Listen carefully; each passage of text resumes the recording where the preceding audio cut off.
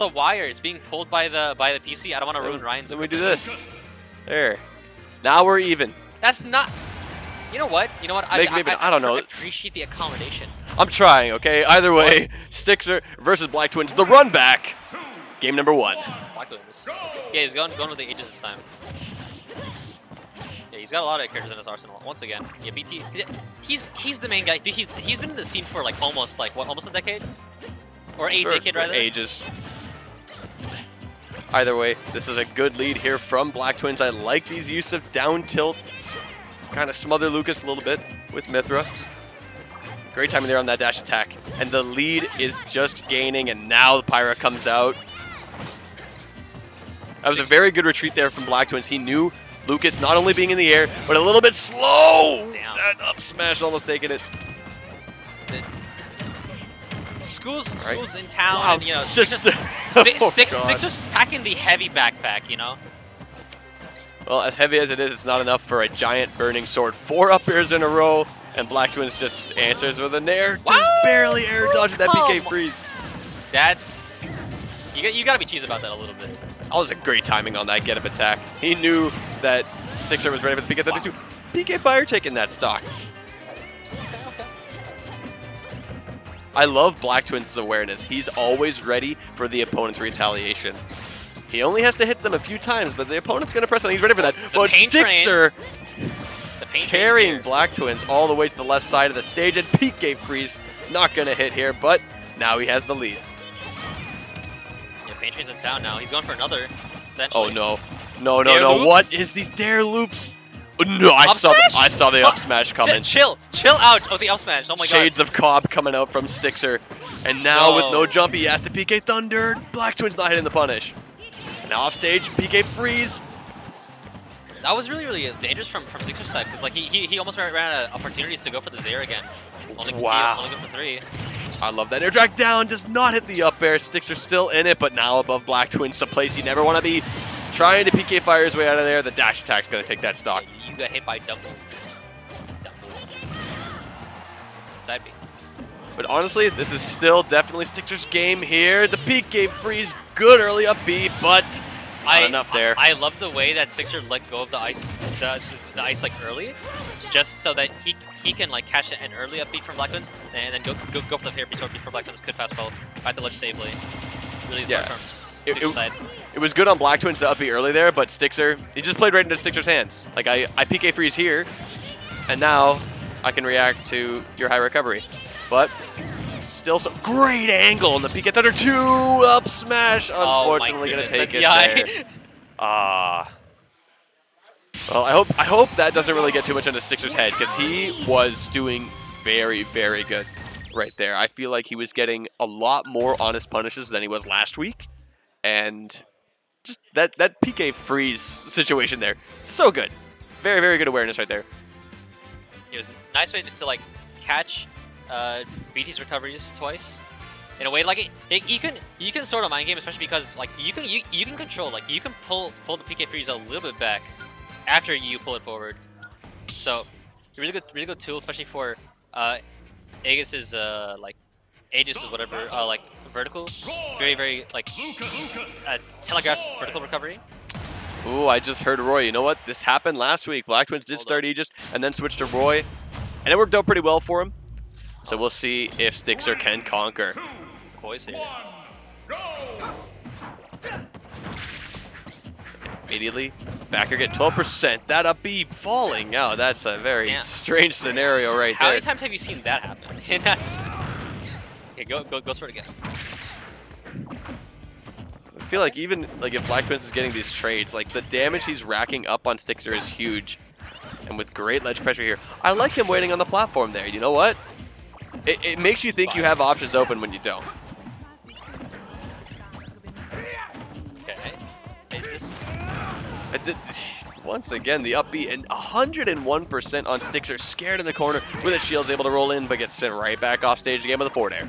Okay, I was gonna say, are they like playing in the void? I could not hear any music. I was like, oh, this is we chose environmental noises now, but no, it's a Persona song, very similar Persona song, and the great Tomahawk there, great awareness from Blacktwins to Tomahawk throughout all this pressure that he's had, and Stxr really getting much, just a little bit of nickels and dimes here.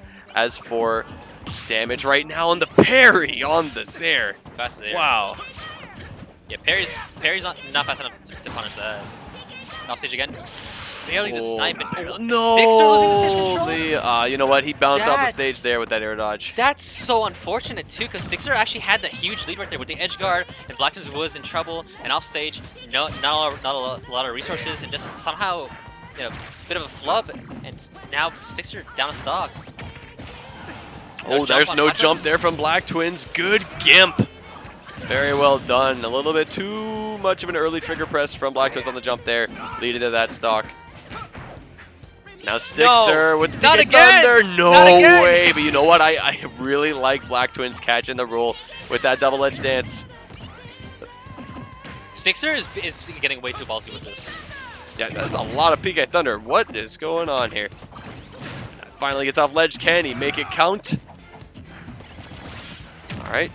Okay. Small little bit of damage there, but it's not enough. That's so scary. You watch someone charge a smash deck in your face like that, you think, when are they letting it rip?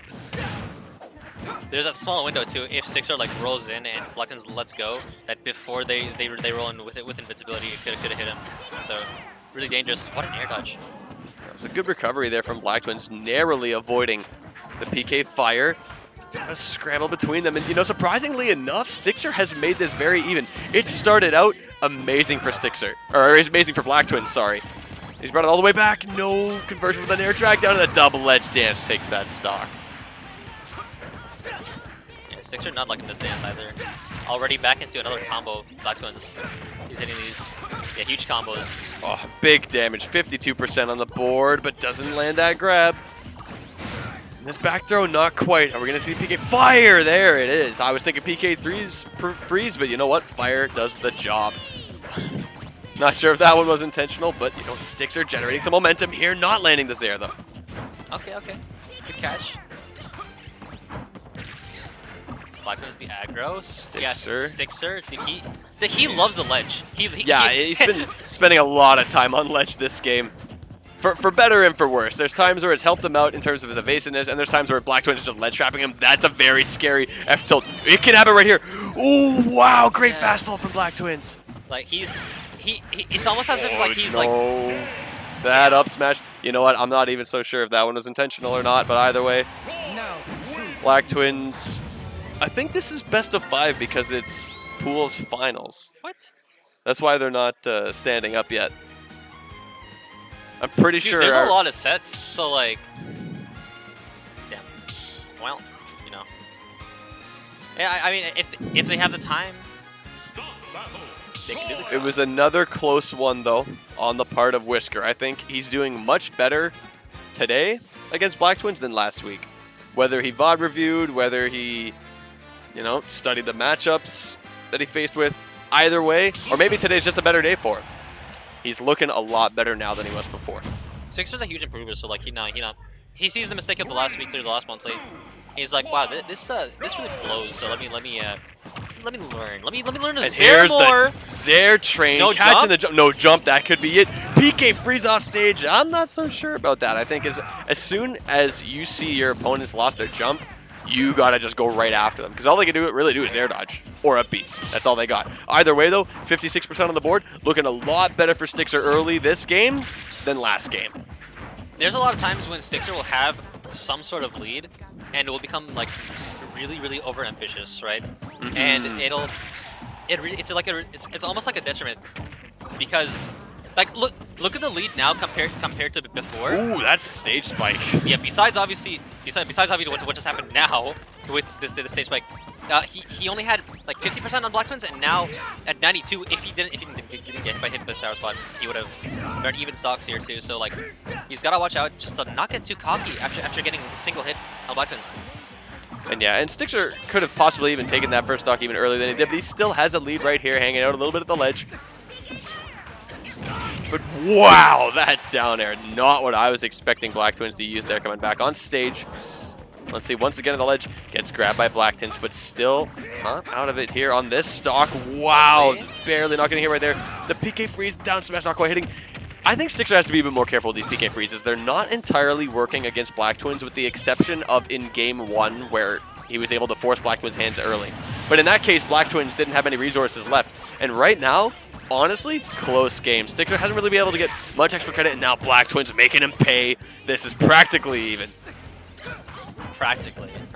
I say practically, obviously, anything can happen, but these players have just been back and forth, hit for hit, back air to back air. A triple? Can we see a third one? No, Blacktwins has the Blacktwins factor, you know, like, because even if he loses the game, he'll be like, I have like a plethora of characters.